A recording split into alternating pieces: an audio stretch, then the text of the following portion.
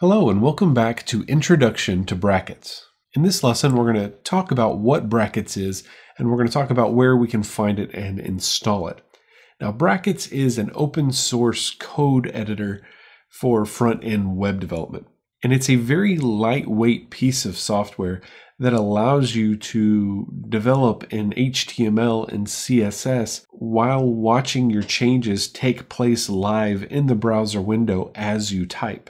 So as you start making changes to your HTML, you can look over to your browser window and see those changes immediately taking place without having to save your work. And it really saves a lot of time. Usually in other text editors, you got to save your work, jump over to the browser, refresh it, and keep going back and forth. But with Brackets, it all takes place automatically. Your changes are immediately reflected in the browser window as you enter in your HTML and CSS code. Now with your JavaScript, if you're including JavaScript in your HTML files, then that's not reflected in the window until you actually save your JavaScript file. But with all of your HTML and CSS, for the most part, you will see those changes reflected immediately as you type.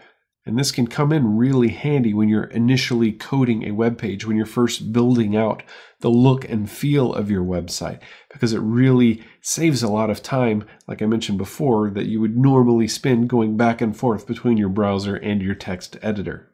So if you want to find Brackets, you can find it at brackets.io.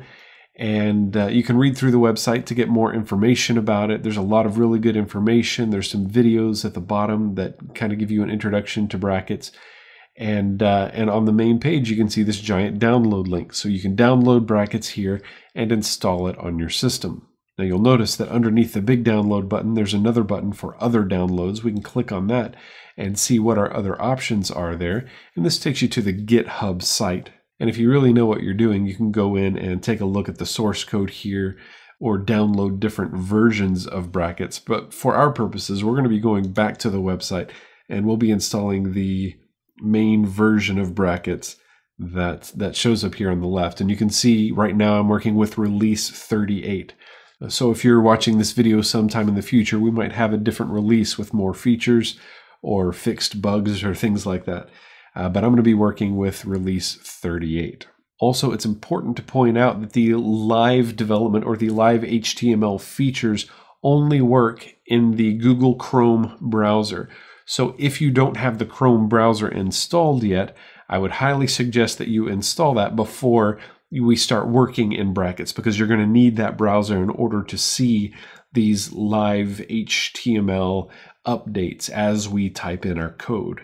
So as we move forward, we're going to talk a lot about what Brackets is. We're going to demonstrate some of the features that ship along with Brackets, and we're going to talk about some other plugins that we can get for Brackets to help extend its functionality and make it even more useful than it already is. And then once we cover some of those basics, we'll start building our own sample project using Brackets. So thank you for watching, and we'll get started in the next video.